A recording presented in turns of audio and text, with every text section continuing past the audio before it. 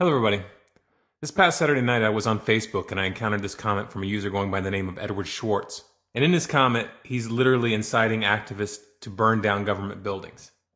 He's also made similar posts on his Facebook timeline and apparently has a YouTube account where he's uploaded videos. Now I'm not going to speculate in this video whether this guy is genuinely unhinged and delusional or whether something else is going on.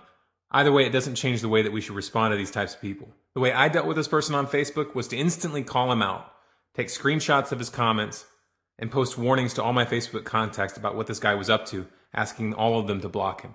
Right now, all of us need to be on hyper alert for anyone calling for us to initiate violence. And we need to publicly hold such people to account and give them no slack whatsoever. We cannot afford to allow people to use the comment sections of our YouTube channel or our Facebook pages to promote an attack. I know there's some people out there who have a policy of not removing comments and not blocking commenters, but in this case, you need to start making an exception to your rule. If anybody in the movement can be tricked into pulling some idiotic stunt like setting fire to government buildings, the result will be devastating. Any event like that would be used to turn public opinion against us, and it would be used to justify a crackdown. Don't let anyone try to tell you that this would hurt the government. To the contrary, it would massively strengthen their position. Right now, more than ever, the American people, and activists in particular, need to commit to the non-aggression principle, and make this commitment absolutely clear by speaking out about it. The non-aggression principle is very simple. Do not initiate violence. Do not fire the first shot. Do not attack unless you are attacked. This doesn't mean that you can't defend yourself, but what it does mean is that you have to do everything in your power to prevent a situation from escalating to violence. Whoever strikes first will lose the hearts and the minds of the people, and that's the most important asset in any conflict.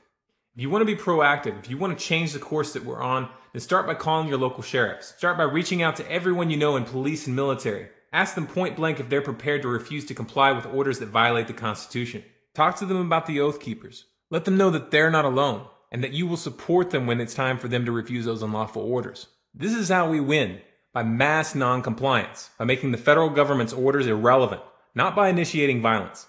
If you agree with the message in this video, please share it with everyone you know. Share it to Facebook, to Twitter, post it in forums and groups, and send it to any activist you know is managing Facebook pages or YouTube channels. And if you make videos, please consider making a video on this topic.